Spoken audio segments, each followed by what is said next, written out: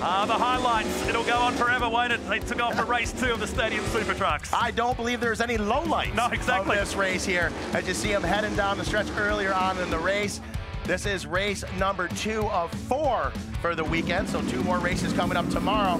Here you see 2 Def Leppard trucks. Bill Hines gets in the wall all on his own. His teammate Matty Brabham gets by, and Hines, for the second time, just hanging in there, barely touching the second wall there as he sets it down on all 4s. There was nothing left there except tyre wall in the end. This was Creed right forward on the Gold Coast Highway, trying to put the pass down. This is what we didn't see, so it was on the outside into turn 1. Oh, I think I got a knock there too. Wow. I'm going into that chicane.